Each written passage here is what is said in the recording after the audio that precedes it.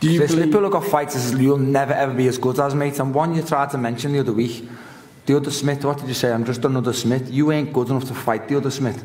And you're fucking very lucky you never, by the way. But you lost in this arena also, didn't you, Chris? What's that? You lost. You ain't good enough.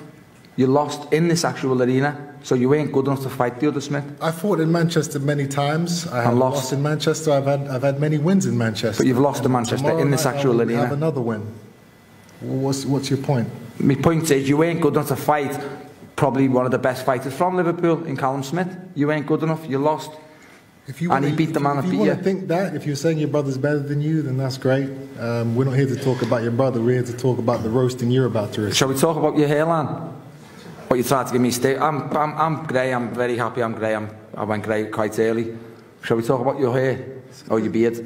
What do you want to talk on? It's a bit fruity, isn't it? Talking publicly about another man's beard and... You tried to say I look 50, mate. I'm happy with the way I look.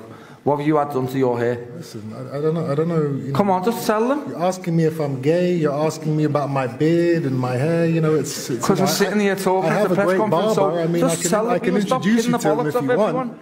You know, your barber tattooed your hair. I don't know. Did your barber tattoo your hair? If you want to get personal with it, if you want to get dark and personal with it, you know, talking about being gay and do I like girls, you know, I've been told by multiple sources that you cheat on your wife on the occasion, every occasion, you know. So glass houses, mate. You've got a tattoo there, man. Let's just relax on the personal stuff, huh? Transplant. I'd rather be gay than a cheat. How about that?